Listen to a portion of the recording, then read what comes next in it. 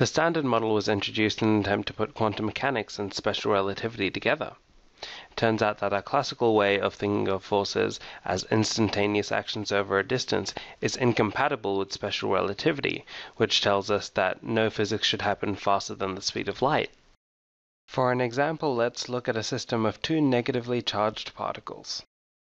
Because they have like charges, they will repel each other. You can think of this as one charge creating an electromagnetic field that the other particle interacts with. If you move one particle, it will create ripples in the field that will travel to the other particle and cause it to interact. The reason this interaction has to work like this is special relativity. If the interaction did not happen through ripples in a field, the force would be felt instantaneously by the particles. But when you looked at special relativity with Ruby, you found that the idea of happening at the same time doesn't actually mean anything, and for different observers in different reference frames, things happen in different orders. For example, if the sun suddenly disappeared, gravity wouldn't immediately switch off.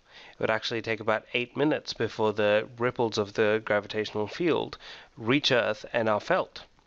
Now, in the quantum mechanics section, you learned that the electromagnetic field comes in discrete chunks, or quanta, which we call the photon. In fact, all fundamental particles that we know of are actually discrete excitations of underlying fields. When particle physicists talk about particles, they don't actually mean point masses, but really what they're talking about are discrete chunks or discrete ripples, or quanta, of fields that propagate through space and time.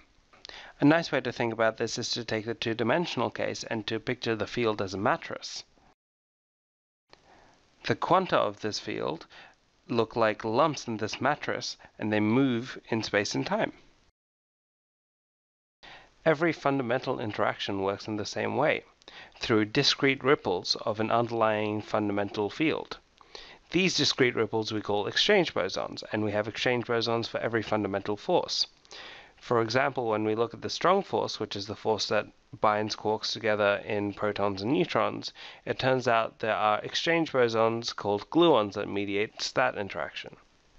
An intuitive way to visualize how interactions work by exchanging particles is to consider Alice and Bob playing catch while floating in space.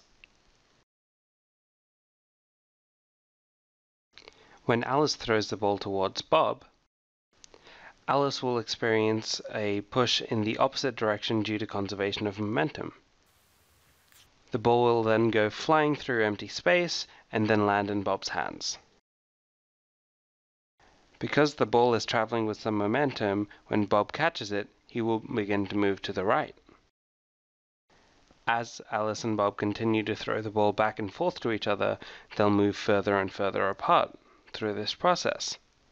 In the context of the Standard Model, Alice and Bob are fundamental particles, and the ball they are passing back and forth is the exchange boson, which, remember, is just an excitation of an underlying field that mediates the interaction.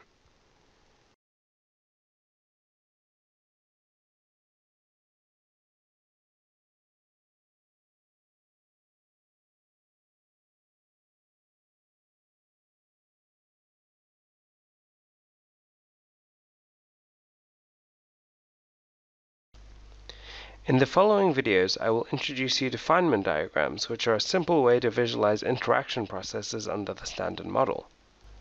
We will begin with the simplest type of fundamental interaction, which is the electromagnetic interaction.